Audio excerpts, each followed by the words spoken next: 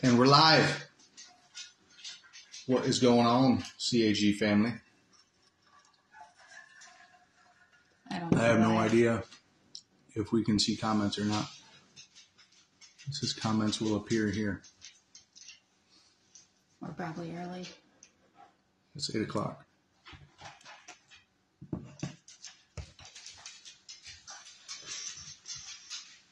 Looks like people are on. I see people in the corner.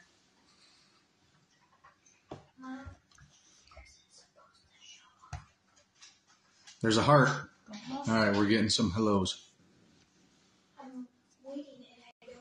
We are the least tech-savvy millennials of all the millennials.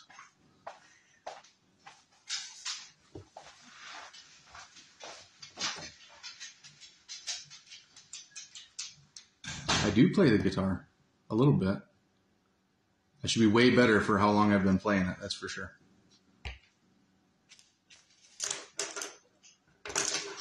What's going on, Phil? I see Kelly on. Susan.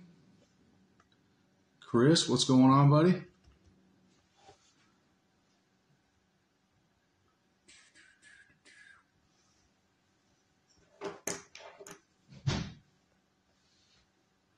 Did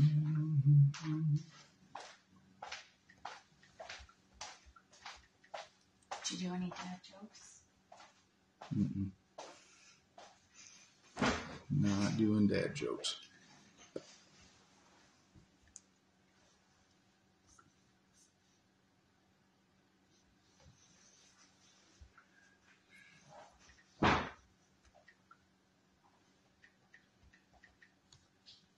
There's some other announcement. Hello. Who's excited for Night of Worship on Friday night? There was some other church announcement that I was going to make sure I put out, and I don't remember what it was.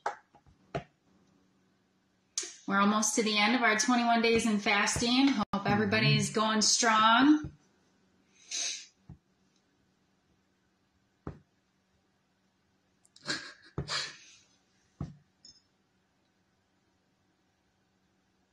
Joe says the men's man. I'm apparently the men's man.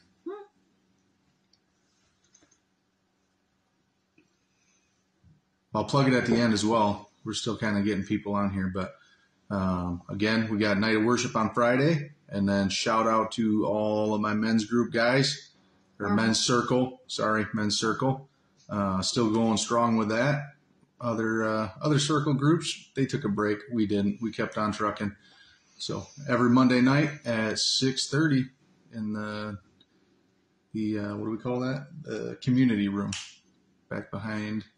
In the back side of the church.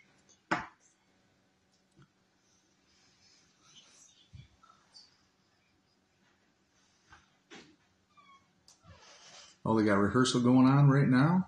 Man. If you guys have not seen The Sanctuary, big surprise coming Friday night. Oh, Ambrosia's still going strong too. Right. Yep.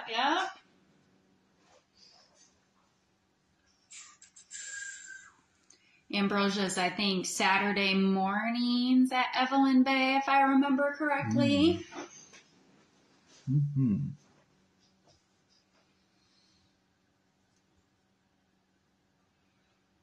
I'd say if you're not plugged into a small group, it's definitely something you should look into.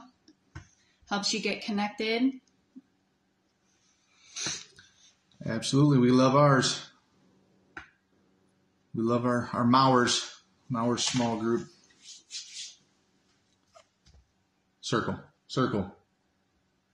Not small group. It's life group to me. That's what, when we first started going to church 10 years ago or whatever it was, that's what our old church called it, was life groups, and that's what it will always be, is life groups. Sorry, Pastor Shane.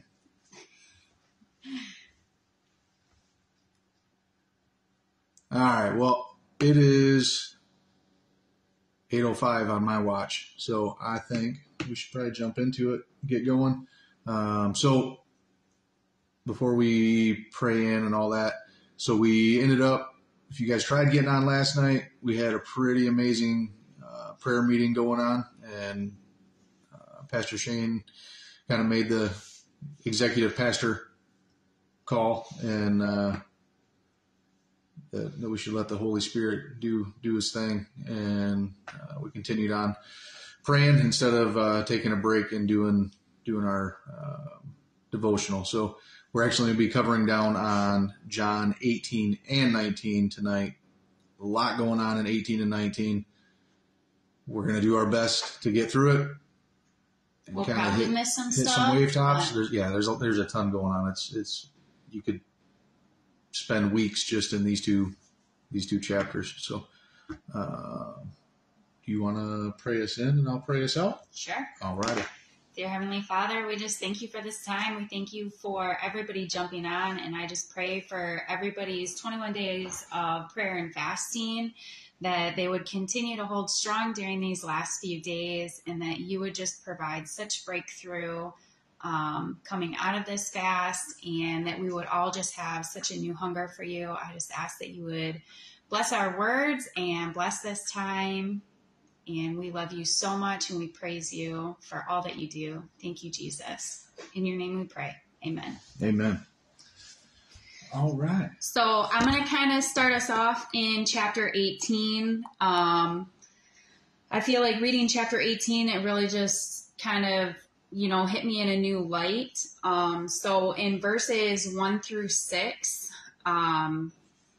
it is the beginning of it all. And Judas has gone to the Pharisees and gotten this team to come with him. So in the beginning, as Jesus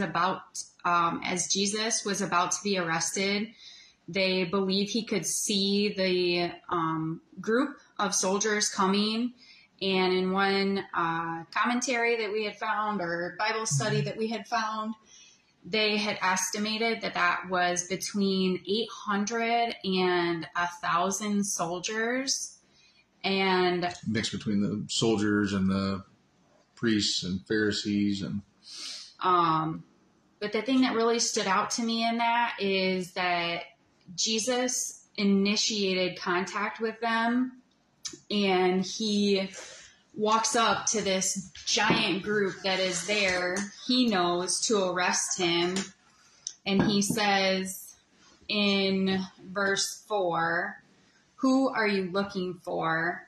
And they answer him saying, "Jesus the Nazarene." And Jesus replies with, "I am he." And verse 6 is what really stood out to me, and it says, "As Jesus said, 'I am he,' they all drew back and fell to the ground."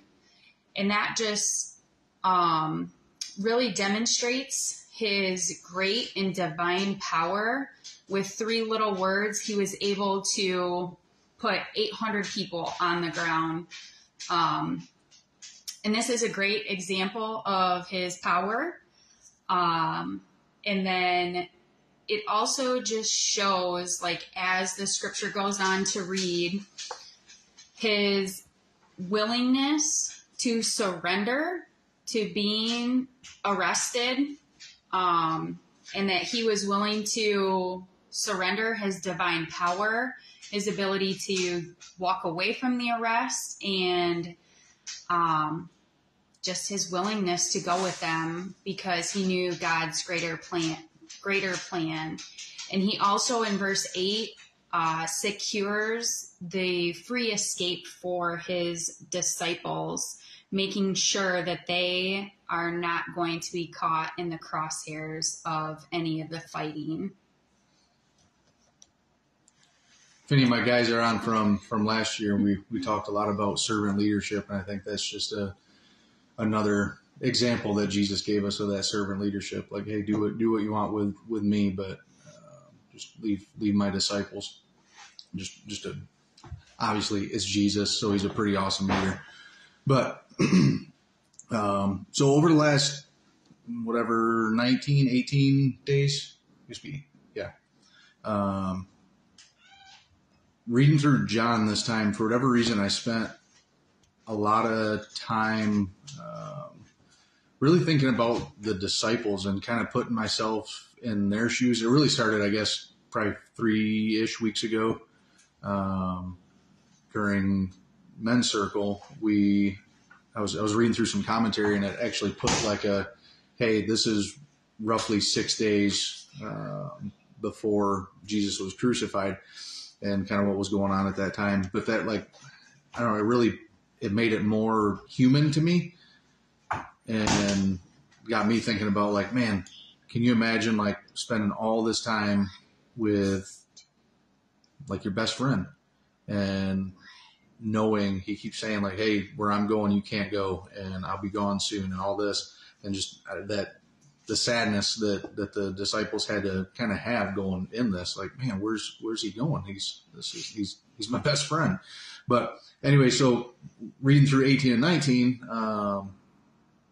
Peter kind of stuck out to me, and in so Peter, having a sword, drew it back and struck a high priest's servant and cut off his right ear. So for Peter to literally, with an army staring him down, take his sword out and cut off this servant's ear, to me that really puts action behind kind of what the conversation was. If we go back to chapter 13, when where'd it go? I had it all marked, and then I wandered off.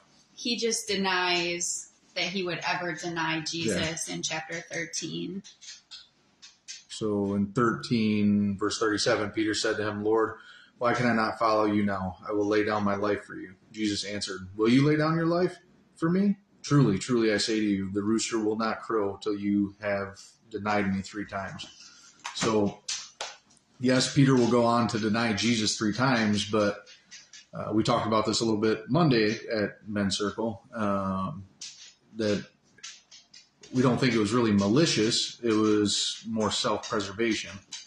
And it kind of got me thinking a little bit more over the last couple of days about how often we unintentionally deny Jesus. And we don't mean it maliciously, and absolutely we love Jesus, but how often do we inadvertently deny him when we're with our loved ones, or that are non-believers, or at work around people that are non-believers, and we keep quiet when maybe we shouldn't have. Really, we're kind of denying Jesus in that moment. And being a military guy, we're a pretty rough and rowdy bunch, and I can tell you that there's times that I fall into that. So going in between chapter 18 and 19, did you have anything else with that, Lace? It's bedtime with the kids. We got kids running around, dogs running around. So it's life. So going in between chapter 18 and 19, it also stood out to me that Pilate 3 times said that I find no guilt in him, talking about Jesus. And so it just kind of made me think of, it's just stating again that he was the perfect, spotless lamb that would be sacrificed for us. And then also the number 3 signifying completeness, so that this is not just completing the prophecy and completing Jesus's work, but it's completing kind of that, I guess, really that chapter. So 3 also being associated with the Trinity kind of got me thinking about how that could relate, and that it wasn't just that Pilate couldn't find any guilt in Jesus, but he had no guilt maybe in the Holy Spirit. He couldn't find guilt with God himself.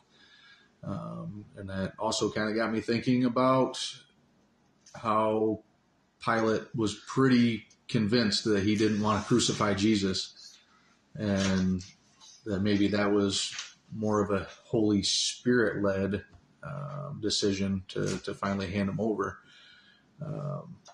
not just to fulfill the prophecy, but in the end to save us and to fulfill the promise that God really made to us, right? That, no, I won't go down that road. Yeah, so that's what I got on that. Do you have anything? I don't think so. No? All right. So also rolling into 19, it's pretty different from the other gospels when it comes to recording the crucifixion. So Jesus wasn't really interested in recording a blow by blow account of all the trials. He didn't really get into.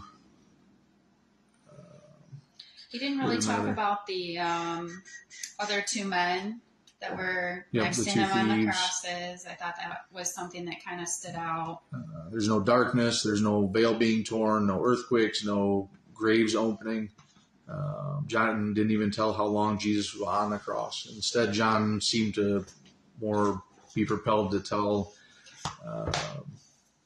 people about who Jesus was as a person, and really that Jesus was God, and that he came for the purpose of bearing the sin of all of us on that cross. And also the many different references to it being Passover and how the crucifixion was speedy. The sentencing was speedy. Everything, they were trying to speed up to get to the Passover, which kind of leads into, I feel like, Jesus being the perfect lamb that was sacrificed.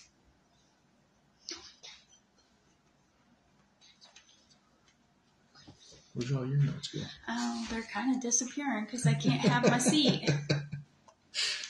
Let's see. We only got one note left. We did pretty good, I think. Yeah, I was going to say my chapter 19 is just really a lot to take in. And like overall, it's like I really can't imagine being in Pilate's spot, especially in verse 10. So chapter 19, verse 10. I just kind of got a little bit of a chuckle out of this because Pilate is talking to Jesus and says, "Why don't you talk to me?" Pilate demanded. "Don't you realize that I have the power to release you or crucify you?"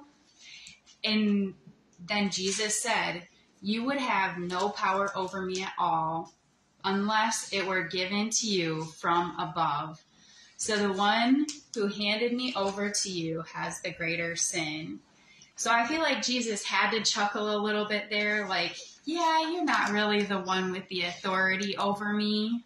And it also just... I like that, Kelly. Led me into, what'd she say? I believe his eyes were blinded so that God's plan would be fulfilled. That's what I kept feeling reading both chapter 18 and 19. Like, my prayer was really just, Jesus, please don't ever let my eyes be that blind or my heart to be that hard that I can't see you working and moving and just be able to see you. I mean, that would just break my heart. But I feel in reading one of my Bible studies, it talks about how Pilate also just did not have enough courage to stand for truth against all the opposition from the Pharisees and the Jews and whatnot. But again, that's because it had to be God's plan. And then again, reading through the different, all the things that Jesus went through and how each step is so very intentional and really shows how detail oriented our God is, and all the different Old Testament prophecies that were fulfilled. The one that really stood out to me was in the Psalms. What did I just say? 60. 9:21, I think it was, with the hyssop. And, I have it open right here. There we go. So 69:21 says, they gave me poison for food, and for my thirst, they gave me sour wine to drink. So I just love the connection between the Old Testament and the New Testament and finding that stuff. It's kind of mind-blowing for me. Yeah, definitely. That's really all I have. So what do you have? What's your last note? So the last note I had was, how do you say that name? That guy's name? Robert Mounts? Yeah, that's what I'd say. Some guy pointed out, because the fall of the first Adam took place in a garden, in Genesis 3, it is fitting that the redemption of the human race be the second Adam, or by the second Adam, takes place in a garden as well. At the place where Jesus was crucified, there was a garden. And that's at the end of at the end of chapter 19,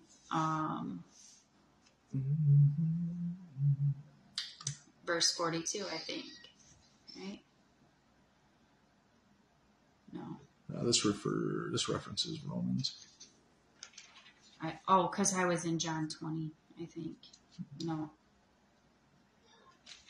I just read it. But either way, again, just God making that full circle. That the first Adam in the fall of man was in a garden, and then the second Adam to be sacrificed and crucified in a garden. But I think that 41. That is all I got. What do you got? I think that's it. There's we did skip over a couple things, but there again, there's a ton of material in 18 and 19 that we could have spent a long time digging into that, and just, lack of better terms, I guess, how amazing it all was. Yeah, truly, my Bible study for these 2 chapters, it's 5 weeks of lessons. Yeah. So I think the men's one is about the same. Condensing it down into about 20 minutes, I think we did okay. But yeah, just continue to finish out this fast, listen to the Holy Spirit, and you want to pray us out? Absolutely. Lord Jesus, I just thank you for saving us, God, for sending your Son as the perfect Lamb to be crucified for us, for our sins, for even though we don't feel we deserve it, and we don't deserve it, Lord, but you still send him, and you still forgave us, and you continue to forgive us every time we come back to you, Lord. Whenever we drift, you're there. You're always there, God. And it's so incredible to me the way that you love us, God. And help us to all be a little bit of an example of the life that you want us to live, and the example that you gave us through your Son, Jesus Christ, Lord. God, I thank you for our CAG family. I thank you for Pastor Shane. I thank you for Pastor Robin, and the guidance and mentorship that they provide so many of us, Lord. I love you, and I thank you, and I praise you. In Jesus' name we pray. Amen. Amen. Love you guys. See you all Friday at a time. 7? Worship night. Worship night. It's on. Check it on Facebook. Somebody will say it. Anybody? No, got the time Friday? They're all in rehearsal right now. So. Yeah. Awesome. Thank you. Love you guys. Have a great night. 7. I don't know how to turn.